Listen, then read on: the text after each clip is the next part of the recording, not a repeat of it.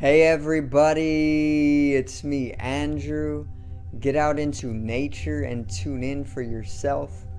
Resonate with the Earth's electromagnetic field via 432 Hertz, the universal frequency. Balance out psychologically and emotionally and further strengthen your brain and your heart coherence as well. Get a plant-based diet going for yourself today and nurture yourself right back into life. We are literally herbivores in our nature. Further balance out your physical body's pH level, and to get with alkalinity, then you can generate some static electricity. Send me some love telepathically. Set attention to your mind and set intention to communicate. That is all there is to telepathy. You are now tuning in to great days.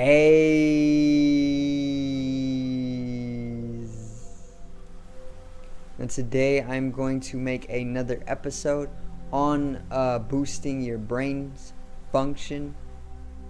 And I'm pretty much going to give you another method on how to boost your brain function. A very, very practical and simple method for everybody to actually, once again, boost your brain's functionality or its power, basically. So today's video is boosting brain function 2.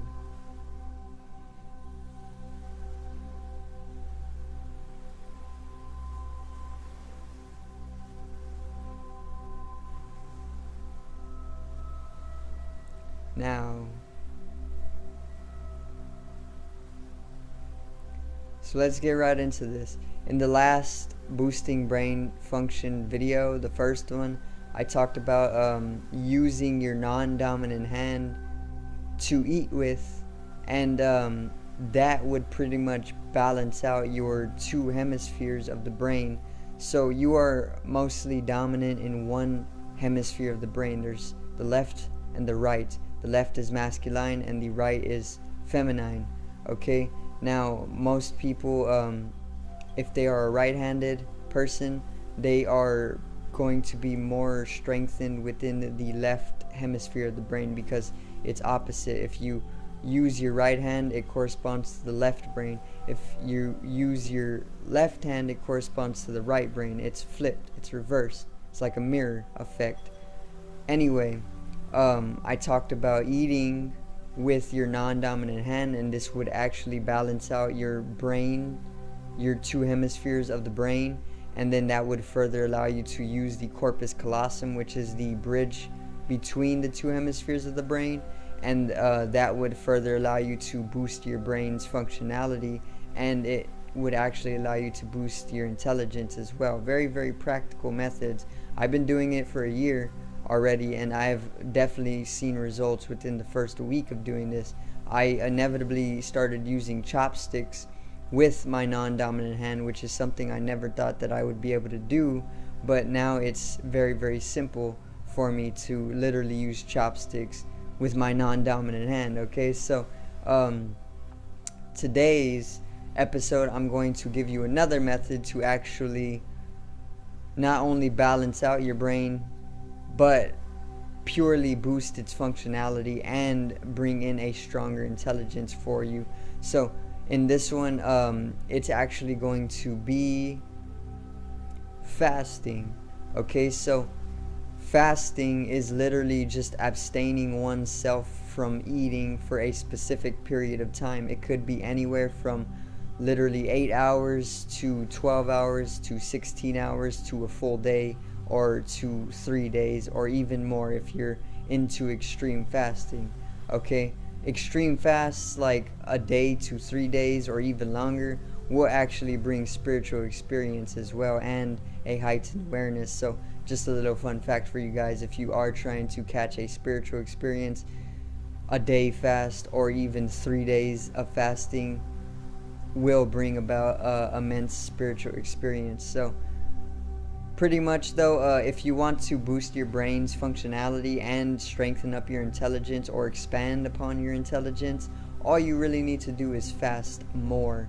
Because whenever you fast, your brain is literally able to function more properly and more strongly, due to the fact that whenever you eat, whenever you are digesting food, your body is using energy to digest this food. And even your brain's function is going towards breaking down your food and digesting it. Your nervous system, which your brain is literally the main node of, or the main central organ of, is completely using all of its energy to digest your food. So whenever you eat, your brain pretty much uses its function or its energies to digest that food, right? So if you do not eat, then your brain is able to use that energy that it uses to break down and digest food to literally just function for anything else, which is pretty much getting into whatever your brain is actually doing whenever it isn't digesting food. And whatever it is doing is pretty much freed up from material nature, like food, you know, because food is very, very material. It keeps you in the material world. And if you don't eat, you are able to transcend into the higher spiritual realms or the metaphysical, you know. So once again, if you are able to fast a little bit more, this will actually boost your brain's functionality, and it will allow you to expand upon your intelligence as a result of this boosted functionality. So all you really got to do is abstain yourself from food a little bit more often, and you will literally start seeing instant results. Like, it's the truth. Okay, you can literally do the research, or you can go through direct experience yourself, or you can read some books on it, whatever route you want to take to understand, but it is the truth. So the simplest and most practical method to boost your brain's functionality and expand upon intelligence is to literally just fast a little bit more, okay? And once again, once you are on an empty stomach, you can actually use your brain. It will be a lot easier to balance out your two hemispheres, and you can actually use your brain to pull in more of an expansive intelligence. And that's pretty much how to boost your brain functionality, okay? You can also come into the right brain, which most people aren't in tune or in usage of the right brain hemisphere, due to the fact that society, specifically America, is a left-brained society. Collectively, America is a left-brained society. In fact, the whole Western civilization is a left-brained civilization, because it is of the West on the globe, and a microcosm understanding, or a microcosm correspondence to the macrocosm, tells us that the western portion of the earth is corresponding to the left brain, and the eastern civilization of the earth corresponds to the right brain, okay? And this is a microcosm to a macrocosm relationship.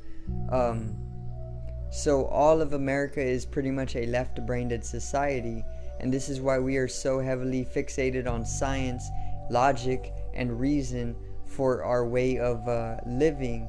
You know, these are all left-brained. The left brain is masculinity, it's objective, it's mental or electrical, it's fire, or it's even air, it's analytical, it's scientific, it's logical, it's reasoned. Okay, this is all left-brainedness, and this is what America literally is all about, because we are of the western portion of the earth, and we pull in that masculine energy because that's what is strengthened on the western portion of the earth. Now if you go to the eastern continent, they're more creative, they're more musical, they're more in tune with the subjectivism of life, or the subjectivity. They're more in tune with spirituality, or that God experience, that unification with all beings, that unifying consciousness. You know, that's all right-brainedness, that femininity, that divine femininity, that chaos, or it could be order. It is really up to you. You can say the left brain is order, black and white, logic, or you can say it is chaos in that very way, because it's not of a unifying harmony, you know, like the right brain is. So I really do not know. It may be that the right brain is the ordered brain and the left brain is the chaotic brain, which is why America is so damn insane and chaotic. But yeah, it can actually, fasting will actually allow you to get more in tune with the right brain, and this will allow you to bring in more of an imagery to your life, or more of a strengthened imagination as well. And it's very, very beautiful to be able to use the right brain in a society that is majorly in tune with the left brain, you know, which is all about words and languages, specifically with words, you know, like written words is more of a left-brained characteristic, and imagery is more of a right-brained characteristic. So ancient Egypt was actually a right-brained society, because it was literally on the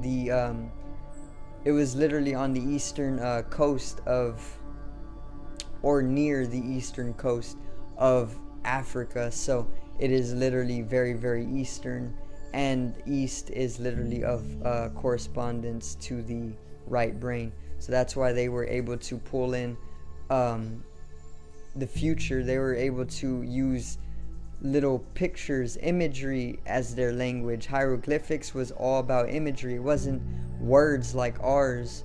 It was more pictures, you know, which is right-brained, which is what the Egyptian peoples were all about.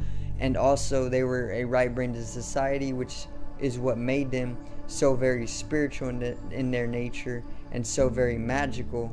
Okay, so yeah, that's a practical method on how to actually boost your brain's functionality. Just start fasting more, and all of the energy that your nervous system puts into digesting your food will be freed up, and then your brain can then use that freed up energy to literally just function for your purpose. So do thank you guys for watching once again, and I hope you did enjoy the video today on boosting your brain function. And if you do like this series, make sure to comment down and give some support, and maybe I will continue to make it into a monthly series that is very, very long, you know, like 10-20 episodes or something like that. So subscribe over here to the left of me and help me reach 100 subscribers. Drop a like on the video to the right of me and support the channel once again.